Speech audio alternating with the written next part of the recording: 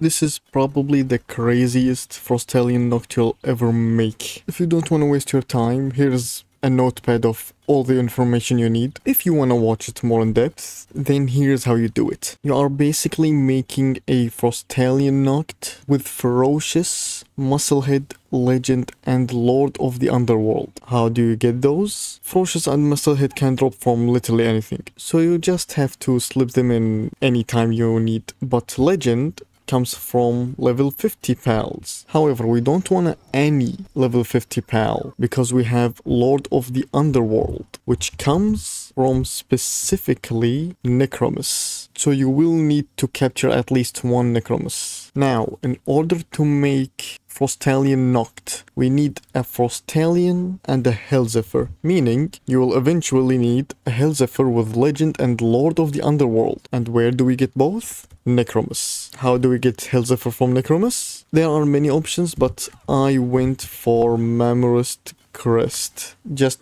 because this one has no passive skills, so it's easier to pass down both skills from Necromus. And yeah, you get the Hellzephyr with Legend and Lord of the Underworld, and then you mate it with a Frostallion, which will probably have Musclehead and Ferocious. If you don't have a Frostallion with Musclehead and Ferocious, then you can try and make a Frostallion Noct using Hellzephyr as the source of Musclehead and Ferocious, and mate it with just any Frostallion. And then you get this Frostallion Noct and another Frostallion Noct with Legend and Lord of the Underworld. And yeah, you basically make this absolute monster with 2800 damage. Of course, because it's buffed by hook rates, and now that I look at them, they're not even level 50, so this might not even be the final form. And yeah, that's about it. That's how you make the absolute perfect Frostallion Noct. And by the way, I'm not gonna ignore the lucky way instead of Lord of the Underworld. If you want a Frostallion Noct that is basically